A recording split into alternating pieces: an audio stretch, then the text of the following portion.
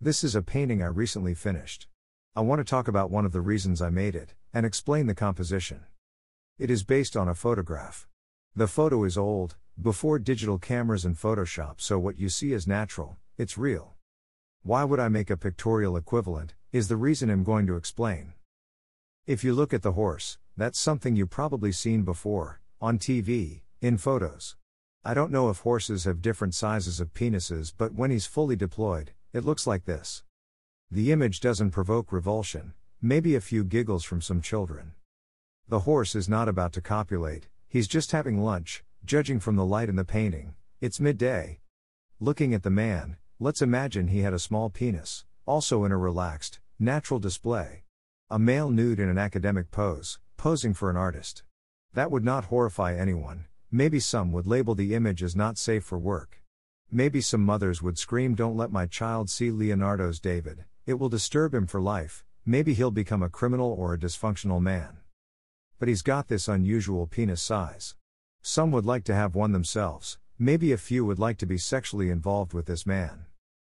We are bombarded, numbed with information. Seeing the photo, many would look at it for 1 second and swipe to the next photo. This is how we're trained. There's another photo, maybe that one will be better, would please me more.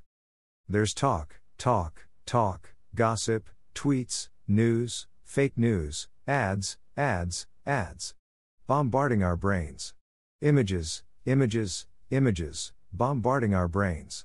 It's normal that our bodies become numb, to protect themselves from an informational shock. Fainting is a natural body reaction to intense pain. However, paintings get a few more extra seconds of attention, at least sometimes. Maybe in those seconds your mind has time to form other thoughts, other emotional reactions than the photo might elicit. The reason I'm saying all this is to explain my response to human nudity, and how I get more than the average person who looks at something similar. On my website, mongraffito.art, I keep a blog and one entry is, I sing the body naked. There, I explain my relationship to the naked body and give you a chance to compare your experience with mine, in the hope that it will add something to your life. Looking back at the painting, the sky is natural, the forest is natural, the horse is natural, the man is natural. The whole image expresses tranquility, praises nature as nature is, and maybe, will give you other personal thoughts and emotions. I didn't go into hyper-realistic details, to let you look at the painting as a whole. My hope is that you will slowly unnumb your senses and have a natural relationship with nature and art.